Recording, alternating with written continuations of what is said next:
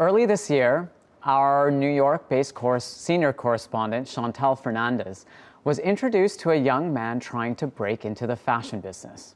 On the surface, it's a story we've all heard before. But what makes this young designer different is that he's also an emergency trauma nurse who's been tending to COVID-19 patients while simultaneously trying to keep his fashion business afloat.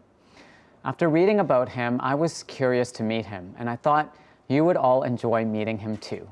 So now I'm pleased to welcome Oluwole Olosunde, aka Instagram's Guacawole, who joins us now from New York City to share his inspiring story and also some thoughts on how to breathe new life into the fashion industry. Welcome, Wole. Hi, Imran. Thank you for having me. Over to you.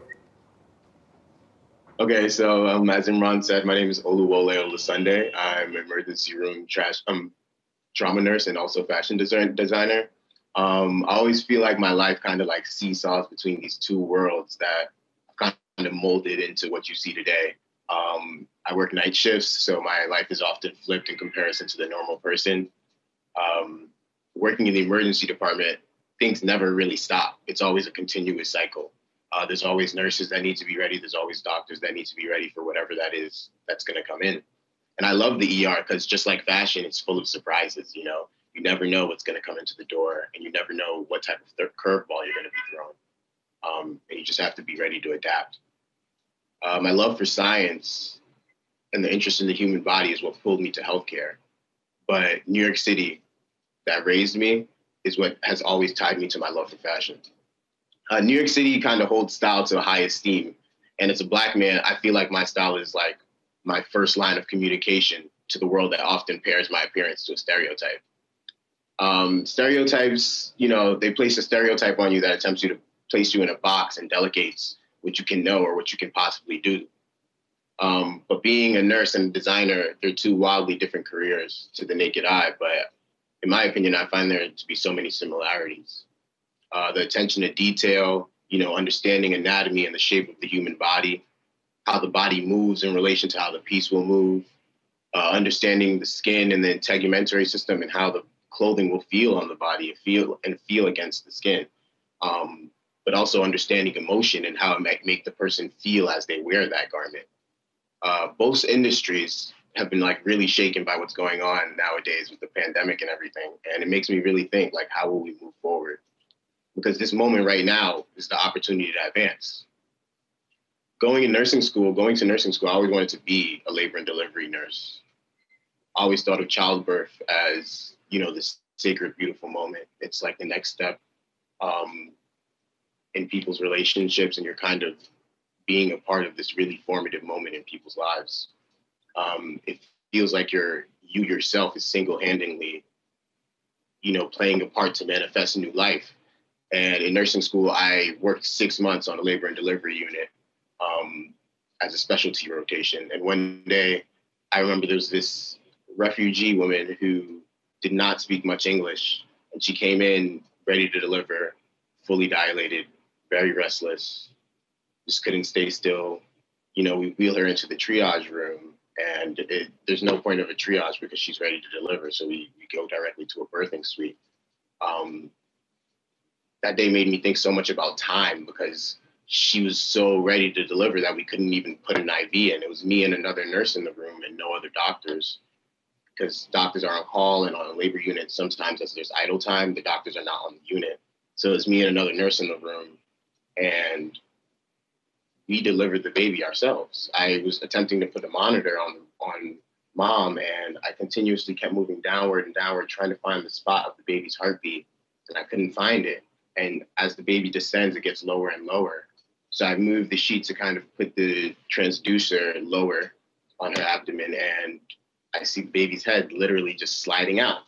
And, you know, you think we have so much time and we have, you know, control over the time we have, but ideally we don't. When things are supposed to happen, they just happen. And I feel like right now is a formative time in all of our lives that we have to take advantage of this. According to the National Institute of Health, Black women are actually 3 to 4 times more likely to experience pregnancy-related death than white women. African-American babies actually have 2 times the risk of infant mortality compared to whites, according to the US Department of Health and Human Services. And it feels abnormal to even say that out loud. Like, it doesn't, to me, that just doesn't make sense. And they're proven facts. Like, why are we okay with these statistics? And if we're not, what are we going to do about it? As a registered nurse, I'm always seeing and treating a wide array of people, you know, hearing their stories and understanding their lifestyles and cultures, listening to the many different languages, and paying attention to their names and the way that they're spelled. By respecting people and who they are, through that, you can create a care process based off their own culture and social norms. These experiences have structured a mind that works really rapidly, but compassionately. And that's how you have to work in the emergency department. I've learned a lot about people as a whole. You see people at their most vulnerable, and it's stripped away a lot of prejudgments that people usually have when they meet someone new. I get eager to meet new people and understand their perspective and hear a new story. You know, it teaches you, because no matter how smart you claim you are, someone knows something that you don't. And this is where we must collaborate. This is where we must embrace a new theme and a new idea and include those who conceived it, because it won't translate correctly. Just like healthcare, fashion has its blind spots, spots that we must now shine the light and scare away all the discrepancies. It's our duty to address those discrepancies in our industry, and we must face the facts and accept our issues and formulate new initiatives and new programs to address them. Fashion is currently in a hyper-political state, and we must take advantage of that to truly revolutionize our industry. Some people ask, when did fashion get so political? As if the American punk era never existed, you know? It's like, sometimes you walk into a room of fashion executives or, you know, forward thinkers in fashion, and it's like, where are all the young people? You know, we're all young at heart, but the young people are who dictate what's going to be next. And in order for us to actually move forward, we have to embrace them. We have to give them opportunity. That brings me to a theme that must continue to dwell in our minds as we shape the future: diversity and inclusion. We have to diversify not only the runway, but your beauty teams to make those new models look beautiful. We must widen accessibility, not only at the face level, but diversifying those boardrooms. You have to include the people of the culture in order to be able to discuss it. I believe that someday we might have like maybe a fashion A&R, because music has its own A&Rs and people who look for new talent and new people who are going to push that boundary forward. And I feel like fashion needs that in itself. We have to get rid of the idea that fashion school graduates are the only ones who can be eligible for fashion positions. I graduated from nursing school, and I taught myself a lot of what I know, but I also had help along the way. As a second of 5 children born from Nigerian immigrants, I grew up in Clayton Hill, Brooklyn, and it never ceases to amaze me how much my parents have put together from nothing. As a child and all through my teens, I never saw my mom not in school. I never saw her not studying. You know, waking up and getting water and she's just in a corner over her books, and getting paid $4 or like $3, whatever she would give me a page to type her papers up because she didn't work a computer too well. And just my dad always adjusting his schedule to make sure that she can, you know, accommodate her studies. Watching them both constantly work hard towards the advancement of themselves and our family amazed me every day. It taught me that nothing I want is impossible. But although inspired by their drive, my parents, like many immigrants, were not too fond of my early passion for fashion. Skipping 2 grades and graduating high school at 16, I had much time to evaluate where I would take myself for the future. But to my parents, fashion was never really like a secure career. And even as the cultivators of style, Black people often don't see themselves in fashion positions because it's not realistic for us. You know, we don't see ourselves on that face value, on the public level in those realms. You know, our voices may now be amplified to an extent, but historically we've been silenced. And I think of models like Naomi Campbell and Yasmin Gardi and Tyra Banks and Lu Wen, who, you know, and the newer models like Alton Mason and all these huge faces who inspire and give people hope through their platform. I think of designers like Virgil Abloh, who's also first generation and born from Ghanaian parents, who doesn't have a formal fashion education, but has taken himself to the highest platforms of men's design. You know, to me, he majored in architecture, and architecture is the epitome of design. You're designing a society in which people will live in. You're designing an experience that's going to be continual over years. In 2017, he like pretty much revolutionized. To me, Virgil really took streetwear to an extent that I never thought it would be. He proved himself as a creative by revolutionizing streetwear and then entering the men's luxury world. Just like I've combined my two worlds of like healthcare and design, in my eyes, he combined the two worlds of luxury and streetwear, thus conceiving much of what fashion has become today. But in 2017, before I started Against Medical Advice, which is my brand, I actually met Virgil. He was premiering his glasses at Warburg Parker at their store. And I had just completed the first pair of sunglasses I made in collaboration with my friend Keith Taylor, who was a mechanical engineering student at Drexel University. I designed the glasses and Keith 3D printed them on his home printer. And I was so excited to show Virgil the design because I was walking past the store and I saw that he was premiering his glasses as well. We spoke for about 5 minutes about like augmented reality and 3D printing, which were two things that I thought would revolutionize the industry in terms of like marketing and sampling. And the glasses that I made were actually a 3D printed sample that I had. After the entire conversation, I asked for an internship and he asked me to DM the Off-White Instagram page. And I thought back onto today they premiered the Aaron Christian's The Internship. And that really connected with me because it made me think of that drive to get your foot in the door, you know, as a new creative and a new designer, and that confidence that you have in your work sometimes.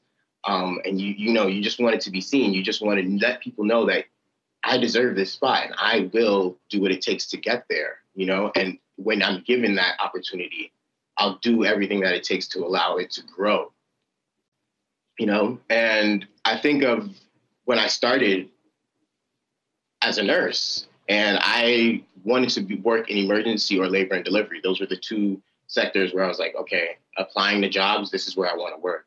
And as a new nurse, you're typically not going to start in an emergency because you don't have any experience.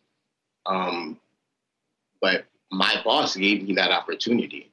She said that we like new nurses sometimes when they show when they show immense talent, because we know that we can harness that for our own growth. We can raise that nurse into the nurse that we believe they need to be, to the standard that, you know, the CDC or all the people who make our guidelines, you can teach them all those things and allow them to incorporate that into their practice. And we as fashion can learn a lot. We as a fashion industry can learn a lot from that, honestly.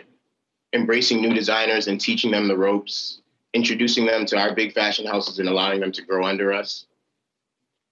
You know, and there's another saying where they say nurses eat their young. And instead of like facilitating the growth of new nurses who are coming to the industry, they kind of push them away and shun them and don't welcome them and don't share their resources. And this isolates the new nurse in the workplace. But to whose benefit? It's not to the benefit of that nurse, or it's not to the benefit of the patient. And just as a fashion industry, it's not to the benefit of that specific individual or society as a whole. By including promising new talent, it gives us the opportunity to raise that person and mold them into the designer or employee or whatever the position is that you want them to be. I just feel like as we move forward, we must continuously think of how we can include the new and the up and coming. And during my 2 years in Buffalo in nursing school, I met a lady who owned an alteration store. I tried to convince her to construct the garment from scratch, but she stuck to her ways and said, I only do alterations, and that's where I make most of my money. She refused to make me that piece, but she invited me to her space. She allowed me to use her machines. She taught me what she knew. She passed down all the information that she had to equip me to be able to make my own garments. By opening her space to me, I learned everything I know about garment construction today. I was able to make a lot of my own clothes in her space, and I brought all of those samples back with me to New York after nursing school. We as an industry can learn a lot from this woman. Her name was Ann Rods. She owned a very small store on Bailey Avenue in Buffalo, south of Buffalo. And I would ride my bike there on a daily basis from my studies or from clinical. I think back to nursing school a lot because that balance that I had then has kind of shaped the balance that I need now. You know, going from clinical to the library to her studio, back to my dorm to sleep, and then do it all again the next day. And then now it's just turned into, you know, you get off a 7 a.m. shift and I have to run home, pick up my orders, go to the post office, then go back home, you know, sneak in a nap. And like, it's just always, you know, trying to find a balance between everything that I do. The pandemic, wow, 2020. I think about this a lot too, because the pandemic, 2020, I always say it's the best year of my life, not in terms of all of these happy things that are happening, because that's not the reality. It's more so, I feel like I grew the most this year. And I feel like we as a society grew the most this year.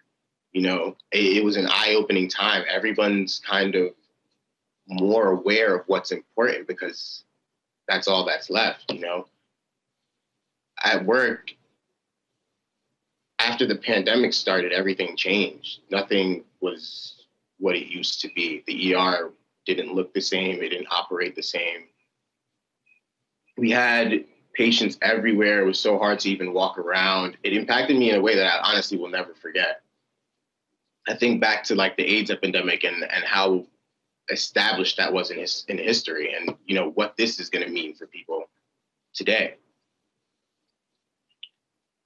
So concluding, I just want to leave you with three things and ask you a question. How can we breathe a new life into fashion? How can we be more inclusive? How can we be more diverse? You know, there's so many things happening in this world, and people are scared, people are dying, people are tired, they're restless, they want something new.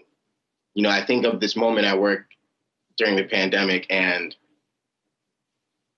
you know, we have oxygen tanks, and that's kind of our main source of like, this being a respiratory disease, everyone uses oxygen. Like everyone comes in and they need oxygen.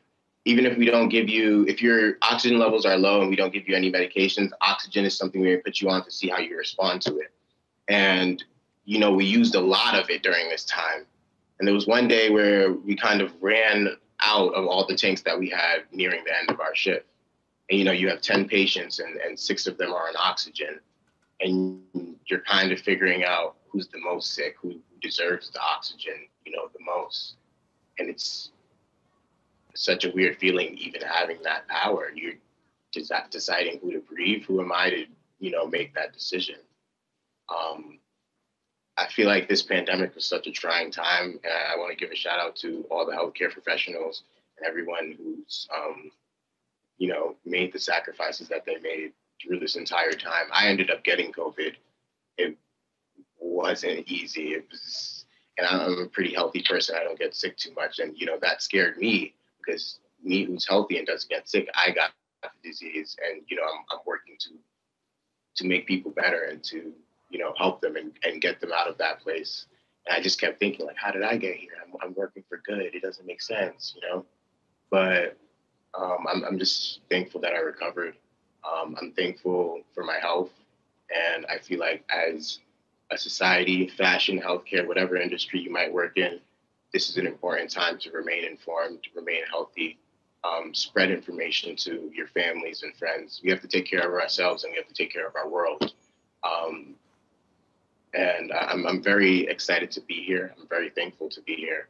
And I want to give it up to you, Imran. Thank you so much for giving me this platform. Thank you so much, Wole. That was amazing to hear your perspective. There's all these comments coming through. You have such a unique perspective on this year and so relevant for our industry. So I'm grateful for your time today. Thank you so much.